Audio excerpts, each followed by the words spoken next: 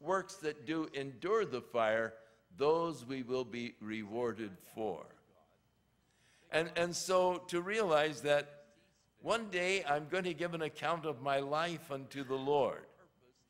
Only those things that have been done for his sake and for his glory are going to have any value throughout eternity.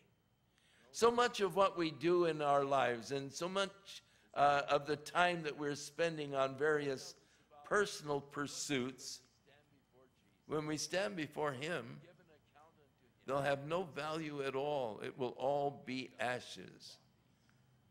That which I do for him, that which lasts, is that which will be permanent. But now he tells us, really, the secrets. First one, of course, is to just present yourself. Present your body as a living sacrifice to the Lord. Secondly, he said, don't be conformed to this world. We are, all of us, under tremendous pressure to be conformed to this world. There is this peer pressure, which is so difficult to deal with. So often we are doing things we really don't want to do, but it's because of the peer pressure that we're doing it. And we've, all of us have succumbed to this tremendous peer pressure and have done things that we knew we shouldn't do, wish we hadn't done after they were done. But it's just a difficult obstacle to overcome. We're told, don't be overcome with evil, but overcome evil with good. So, don't be conformed to this world. Now, John defines the world as being all that is in the world, he said, the lust of our flesh, the lust of our eyes, and the pride of life. It is not of the Father, but it is of the world. Peter wrote in 1 Peter 4:2 that we should no longer live being controlled by our lust, but that we should yield to the will of God. For in past times you spent enough time living as the world in debauchery, lust, drunkenness, and partying. And so that pretty much describes what the world is in biblical terms. It's living as though God did not exist. It's living for your own desires, for your own pleasures, living for self. That's the mark of the world. Don't be conformed to the world, but he said, be transformed. The world wants to conform you into its image. The Lord wants to transform you into his image. And that comes through the renewing of the mind. How do we renew our minds?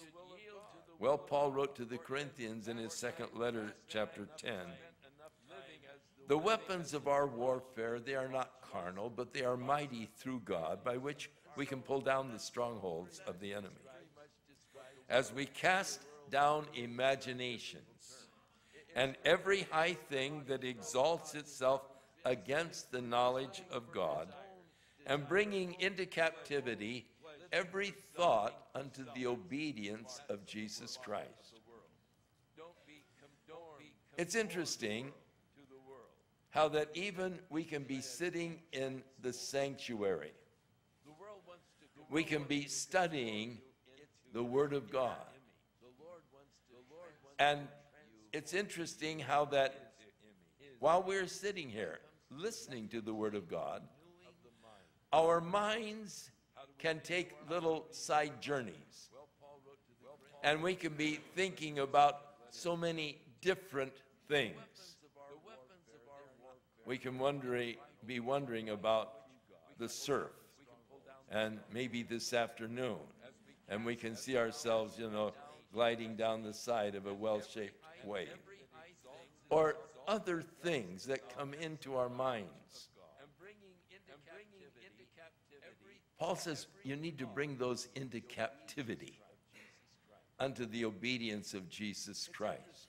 When you find your mind roaming off, and many times into things that are not very spiritual, you need to bring that back into captivity unto Jesus Christ. It's interesting how that I have a lot of safeguards on my computer, but every day, sometime during the time when I'm watching the computer, this little thing will come up on the side, and it has, you know, these different movies or whatever, you know, that just are there, and you take the next step and plug it. I've never taken the next step, and nor will I. I always just X the thing on out. I do have safeguards. I don't know how this one slips through, but at any rate, you don't dare go that direction. You don't dare open that door. It's like when I was a kid, my mother used to say, "Son, never touch a cigarette. Don't touch it." And so as I grew up, I never touched a cigarette. It was only when I became a pastor that I had to pick up cigarette butts when people came for weddings. And I have difficulty doing that. I finally got me a thing that I can, you know, do it without touching them. And it's a great relief. But there are doors that you shouldn't open because they can only lead to thoughts and so forth that are not really acceptable before the Lord. Paul wrote to the Philippians in chapter 4, verse 7, and he said, "The peace of God, which passes understanding, will keep your heart and your minds in Christ Jesus. Finally, brethren, whatever things are true, are honest, are just, are pure, are lovely, and of good report, think on these things." Bring your mind into captivity unto the obedience of Jesus Christ. Don't be conformed to the world. Be transformed by the renewing of your mind, that you might prove what is the good, acceptable, and perfect will of God for your life. This is what we all desire, I'm sure. The perfect will of God for my life. There are things that are obviously God's will. I know that this is God's will. That I love God supremely. Love him with all my heart, mind, soul, and strength. That's God's will. It is God's will for my life that I love you like I love myself.